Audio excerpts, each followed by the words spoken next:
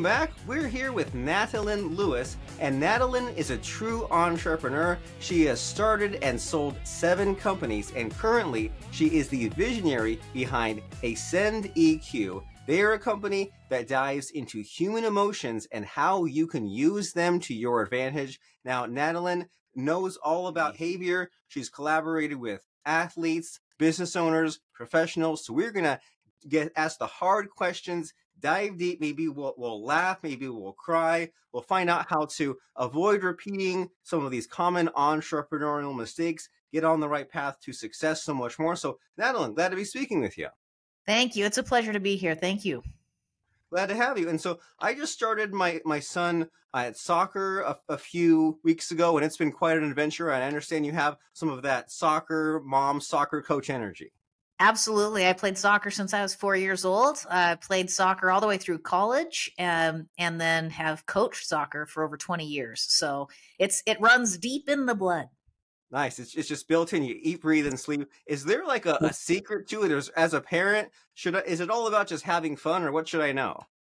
You know, it's funny. It depends on how old they are. But I think with little kids between the ages of 4 and 7, it's about letting them explore the game with curiosity and not a lot of pressure, but just decide if it's something that they actually enjoy doing.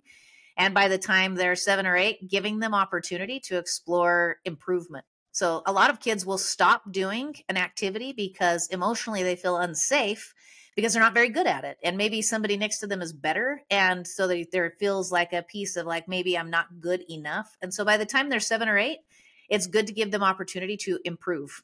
And if they find a joy for improvement in there, that's when you get to take it a little further when they're about 11. That's what I've found with soccer is kind of the key.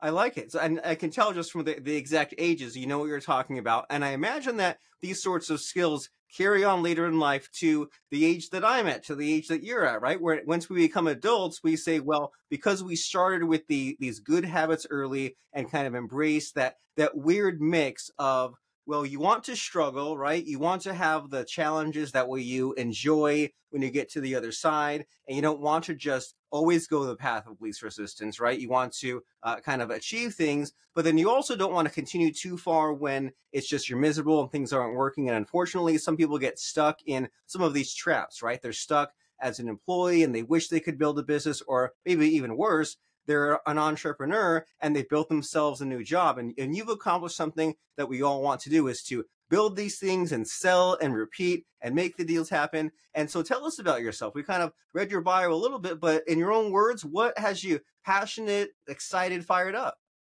Yeah, well, I think I found a competitive drive inside of business and inside of creation. And what gets me excited is to be able to create something, to be able to put a picture in my mind, something I want to achieve, something I want to go after, and then go create it.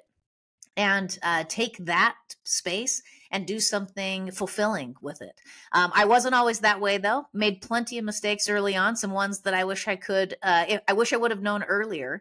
And a lot of it comes back to just what we just said about those young soccer players. I think people join entrepreneurialism. They start a business out of curiosity and fun. Like, that looks fun.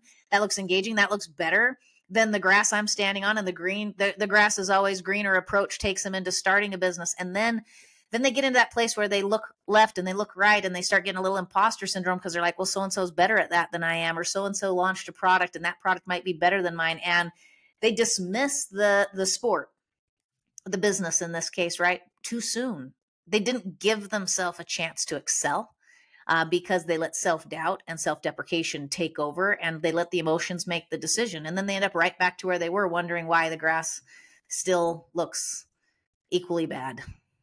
And even worse than where they were, because they're back where they were, but maybe years have passed and they say, oh no, now I have even less time to do it and I'm even more discouraged. And that imposter syndrome thing you mentioned, I mean, it's no joke, is it? Like, I saw someone post, I think on LinkedIn the other day, where he had a hot date and he took her to Google headquarters to say, like, hey, I'll show her around. We'll see all the fancy blinking lights on the walls or whatever they have there. And his date wasn't impressed. And she said, you're the 6th guy who's taken me to Google headquarters. And so he was like, oh, like here I was thinking I was like delivering this amazing experience, and I was just a dime a dozen. Everyone else had thought of this. And it can be discouraging, right, to see everyone else showing off their successes. And so what's the answer to that? Is that to like build a better team of your own allies, or just get to work? Or how do we overcome this imposter syndrome?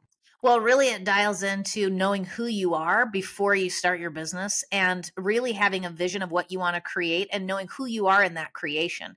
So many people start in entrepreneurialism or they start a business and they're piecemealing what they're going to build based on what they've already seen that exists out there. Oh, I'm going to start a business and it's going to look like this because I saw this guy who was doing this and I'm going to build that and then I'm going to be able to do what he does. And then comparison comes in because there was not actually creation of thought that was what I really wanted. There was some part of that, some piece of that I wanted. Maybe I wanted the freedom.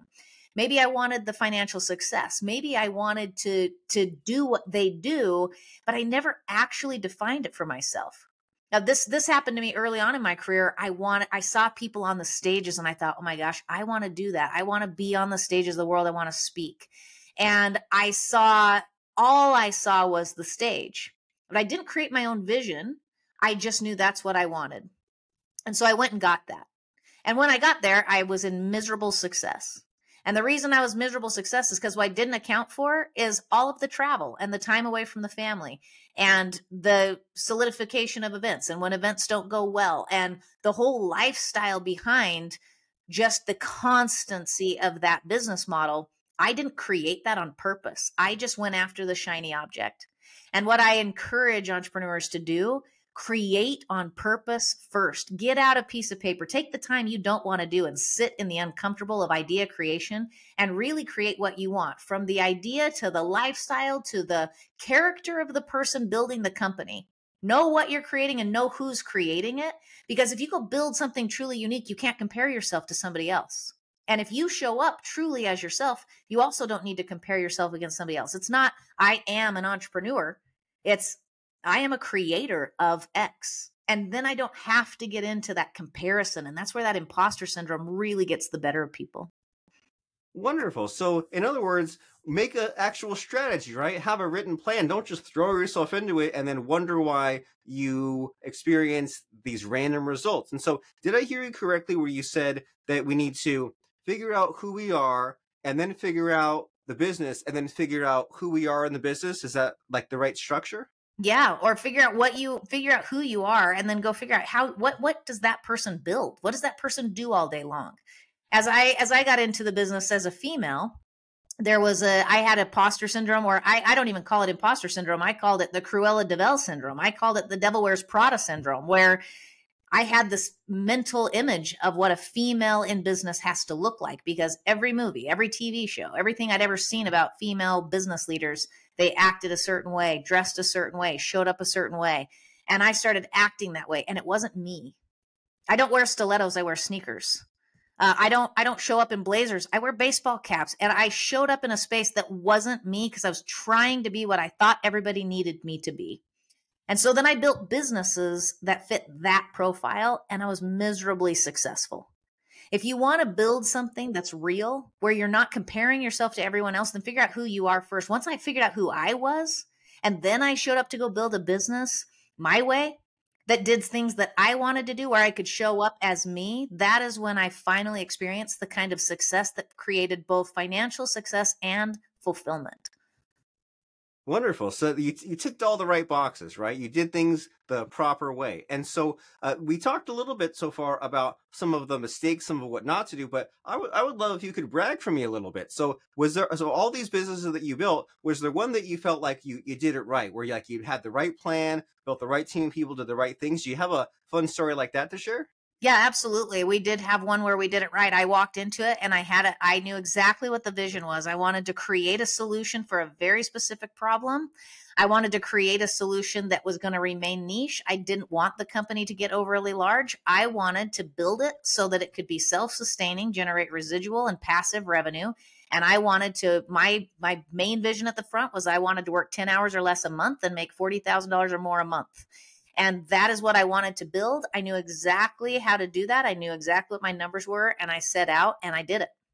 And I created a company that provided a technological solution. And then I walked in the door, sold that solution, had a SaaS model on the back end, and created exactly what I wanted. And it's really cool because I didn't have a background in tech. I just knew what solution I wanted to provide. And that gave me clarity on who I needed to bring on my team to build it. And I knew what I wanted the lifestyle attached to be. So I knew what I wanted to be part of and what I didn't, what I wanted to be in charge of and what I didn't, what parts I wanted to own and what parts I didn't. And I knew it right out of the gates, which allowed me to build a company that sustained itself and gave me the revenue and the freedom to do exactly what I wanted to do. And what was the company? What was the solution? The solution was actually a client management software system specifically designed for companies that have large sales organizations. So I had a career in sales and recognized immediately that all of the out of the box solutions, the big ones that are out there, Salesforce and some of the other ones, were so big that they had to solve the problems for every company. And so what you needed 4 things, and that software provided 400. I wanted to walk in and provide 4 things. I didn't want to provide 400. I wanted it to be something that literal salespeople who don't like to sit at a computer and don't like to input data and don't like to give the variables that the sales team actually needs, I wanted to make that possible. So we made that very, very possible by utilizing, a little bit of AI before AI was really a popular thing, and letting that be something that salespeople could actually input data for. Created a little piece of tech, had a small license agreement for the companies to use that tech, and then and it was so simple that the upkeep and the maintenance was really, really simple. Very, very small team necessary to maintain it. Very little overhead, very little time necessary, solid revenue flow. And I knew it would be, because once the sales organization was integrated, it was not something they would want to leave. So I created the model to be designed for both the product, the outcome, and the lifestyle I wanted to have from my business.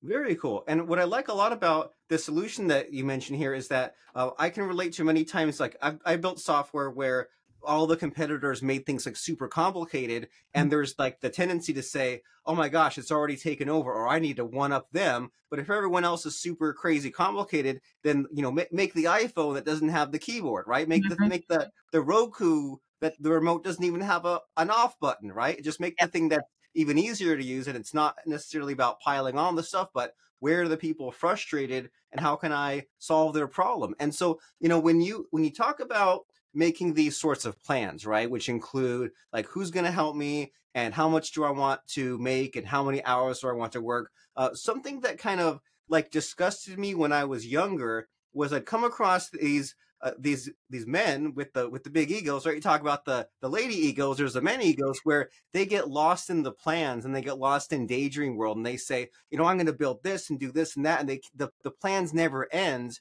and they never actually take action. So how do we avoid that? Is there such a thing as like over planning, or like how do we answer the right questions in our plan, but without just kind of like always making it a dream that it will happen someday? Yeah, absolutely. With every client that I ever work with, or every executive management team we talk about, there's never a conclusion to a meeting about vision that does not also include the right next step. So if we're moving forward, like there is never a day where I don't take the right next step, even in the planning stage, because if my planning stage is working and I'm creating vision for my company and where I want to go, even if my right next step is fact finding, even if my right next step is identifying competitors, even if my right next step is understanding, gathering information so that I can continue to create vision that actually is doable and attainable, I practice and train on create the picture and actively engage in creating the picture, right? What do I want to go build? And I start today to build it. And I'm always starting today to build it. I always act on the right next step every single day, regardless of what that is, based on what that process looks like that day. And I think people look at it business too much like I have to have a business plan and I got to know everything A to Z. And then once that business plan is completely locked down, then I can act on it. And I don't believe in that model, because I've done it. And I planned A to Z, and then I got from A to B to C before the whole thing fell apart, because nothing is ever going to go exactly the way you think it is on paper. And what I realized was I was way better off creating like, okay, this is the end destination of what I'm building. Now, what does A to B need to look like, and what's my right next step? And I don't lose sight of the end. This is what I'm always creating, but then I got to create A to B, and then B to C, and then C to D. And what's my right next step that always takes me to that final guiding star? So I want to know what I'm building. I don't need to know A, B, C, D, E, F, G. It's not going to go that way anyways. And so people paralyze themselves into inaction, which is like, we call it analysis paralysis, right? I'm analyzing everything and planning everything right into paralysis of doing nothing. When in reality, if you know what you want to build and you can see it, just figure out how to go from A to B. What's the right next step? And act. That's huge. You think about these, that the heroes that are always talked about, that they pay lip service to, right? They talk about like Walt Disney saw the swamp and envisioned Disneyland, but then when they actually try to duplicate that in some way, they do it from the starting point moving forward, not like you're saying the end goal in mind. It's like if you were taking a road trip from Los Angeles to New York City, you wouldn't go forward you wouldn't go from like the start first. You'd say, hey, I know I want to get there. Let me get on the freeway. Let me get a little bit closer. Let me get one state over. And your way of planning here makes a lot of sense, right? You begin with the end in mind. And then you also mentioned in here this habit of momentum and constant action, and just like kind of knowing that, well, I made my plan the best it could be, but it's not set in stone, versus this kind of self-sabotage in disguise of saying, if I get this, then I'll get this, and like setting up this whole chain and just like waiting for like the stars to align before doing anything. And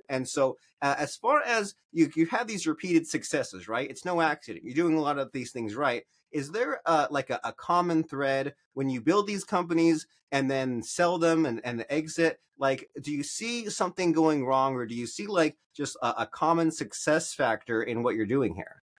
I really think the common success factor is what you just talked about, because the two or three, if every entrepreneur, to have success, you had failure. My 2 or 3 failures started with a business plan from A to Z. And I was so committed to the outcome of those steps that I failed miserably. And I had an experience in life where I had a mentor that probably changed everything, because she told me the how's none of my damn business.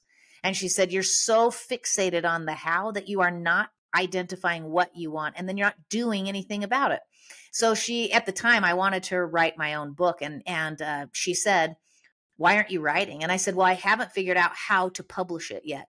She said, so you want to tell me that you can't write a book because you don't know how it's going to get published, and then how it's going to get sold, and then how it's going to do this. And she said, if a publisher showed up on your doorstep tomorrow and said, I'd like to publish your book, what do you got for them? She goes, you want to write a book, then write every day. And I started engaging in that. I started writing every day.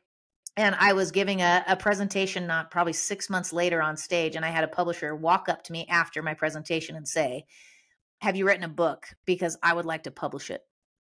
And you can't plan that. What business plan do you write that says, I'm going to write for 6 months, I'm going to prepare this thing, and then a publisher going to show?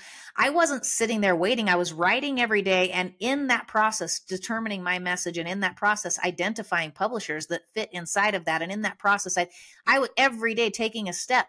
And then that publisher, the exact publisher I wanted, showed up on my doorstep. Like, she just reminded me that if we get so fixated on the how that we stop doing the what, we will never succeed. And that was a game changer for me in every business I made forward.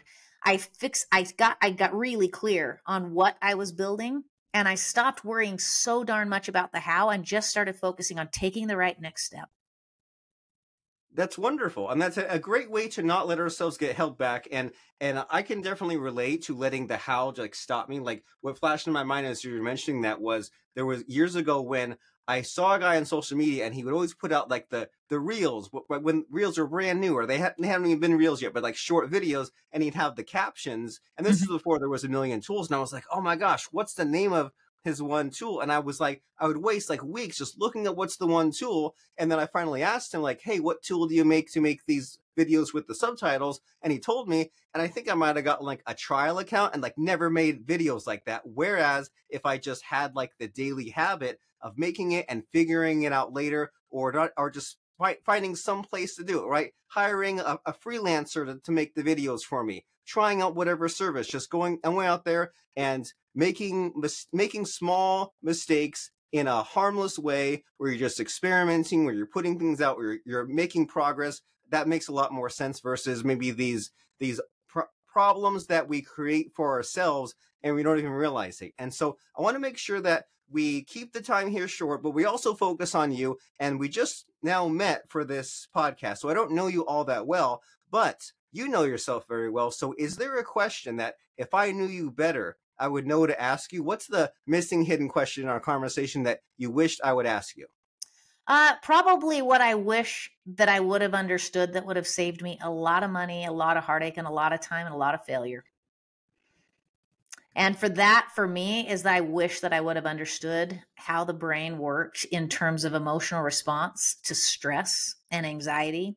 Because as an entrepreneur, we get in these situations and we get right to the point. I got to quit my job and I got to jump out of that airplane. And I'm really hoping the parachute opens, because if not, I feel myself going kerplat at the bottom, and we feel all the stress and we feel all the anxiousness, and we don't understand what it's doing. And if we really understood what that does inside of our brain, we would understand that we're about to make some really stupid decisions. And we're going to make those stupid decisions because our prefrontal cortex quite literally detaches from the brainstem when we're under high intense stress and stimulus. And so I made some really poor choices from a place of fear and anxiety and stress that cost me quite literally a few $1,000,000 in my career, because the anxiousness and the stress and the intensity of the world of entrepreneurialism, when you strike out on your own and you think you have something really great and you're hoping the parachute opens and the revenue starts flowing and that things go as planned, that level of stress, when not understood and we don't understand how to actually bring ourselves back and really dial in and make decisions with our whole brain in a calm and regulated fashion, we will make some poor choices. And often we will walk away from our biggest win right before it happens, because we aren't clear. And we're not clear because we're emotional. And so learning how, sorry about that. That's the emotional police saying, do better. Learning how to understand what those were, what they were doing, how they work, how they treat me in my life, and how to get them under control and function from a really solid place changed everything for me in my last couple of companies. And I wish I would have known it sooner. What do you suggest for someone who wants to know it sooner? Like, do you recommend like a diet of self-help, or look into emotional intelligence? Like, how do we get tapped into what's going on in our minds? Yeah, well, emotional intelligence, I mean, is a huge deal. It's why I went into the space that I did, because after learning it, I realized there's a huge need in business. No one is talking about it. We put out 100 books, and you can walk into any entrepreneur's office and they got 20 titles. They probably haven't read at least half of them, or maybe 70% of them, or they read the first 2 chapters and then they got busy building. But we're not utilizing them from a standpoint of actual daily application in tools to understand emotion. And so emotional intelligence, massive. There's tools out there. There's resources. There's books.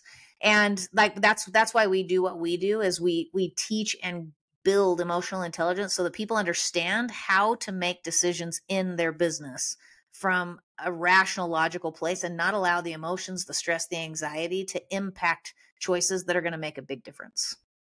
I love this. And, you think of what all this tells me is that you think about with entrepreneurship, there's more risk, there's more stress, and I'm sure there's a great deal of people being weeded out, right? You always hear the statistics of like only this % of businesses last 1 year, this % lasts 5 years. And so it's up to us to decide, well, are we going to be another statistic? Are we going to be someone who's weeded out the same way like a real estate recession weeds people out, right? The way a stock market drop weeds people out, and then the tougher, more resilient, more creative people survive. So in that breakneck, rough and tumble world of entrepreneurship, we have to figure out, well, are we going to let our emotions control us, or are we going to kind of have a better strategy and think things through? And sure, there's times to think quickly and times to think slowly, but it's definitely not all the time, and definitely don't have this knee-jerk reaction to stress. So it makes sense why someone would need the help of you and your company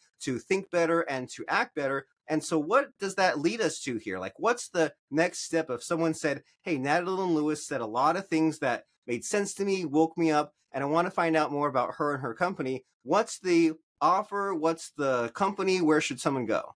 Yeah, so they would go to ascendeq.com.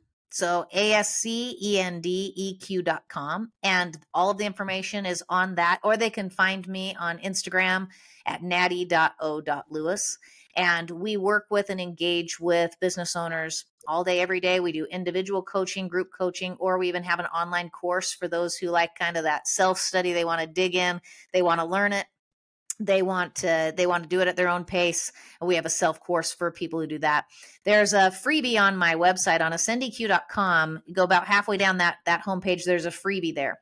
And that freebie is going to give you an understanding of exactly how the brain works and why it is that we get sucked into these things. Because I want you to think about something.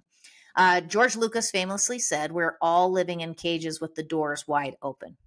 And my question for you would be, why do you stay in your cage?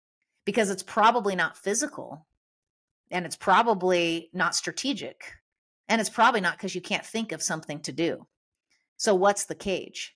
And for 99.9% of people, that cage is the emotion. It's the fear of failure. It's the imposter syndrome. It's the fear of the unknown, the uncertainty, the doubt, the self-deprecation. That cage is most of the time emotional. And if you could understand that, and if you could control it, how much different would it be? And so that freebie video explains how the brain works and why these emotions get the better of us in a business setting, and can be just really valuable to just help you understand what we're talking about today.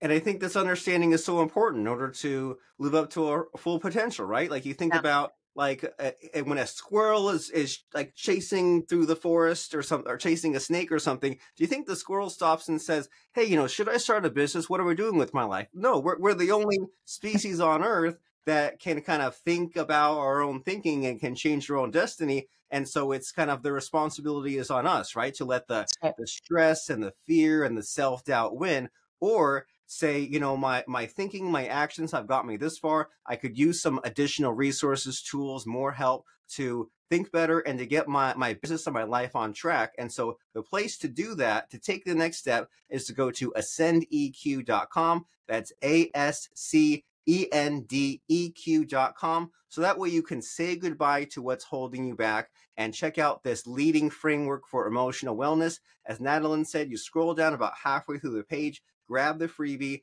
check out that 10-minute solution to understand your emotions more in 10 minutes than you have in your entire lifetime. That sounds so good. After this call, I'm going to click on that and I'm going to run it for myself because I'm so curious. I want to know more about myself. And so as we're going to ascendeq.com, Miss Natalyn Lewis, it's time to stump you a little bit, put you on the spot. I like to ask my guests near the end here about a fun quote or lesson that has helped them, that can help us. So what comes to mind to you as far as either a fun or helpful quote or lesson?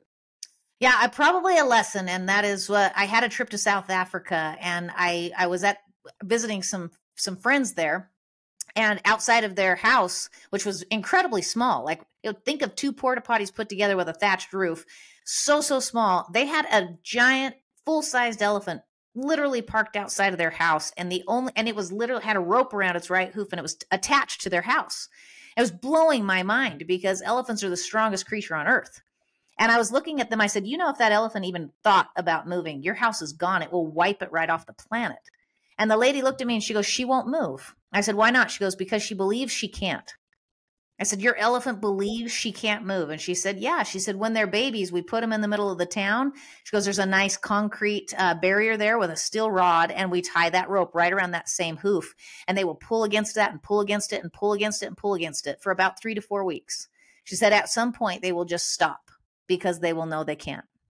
And from that time on, all the way through till they're a full-grown adult, strongest creature on earth, if that rope gets attached to that hoof, they will stand perfectly still.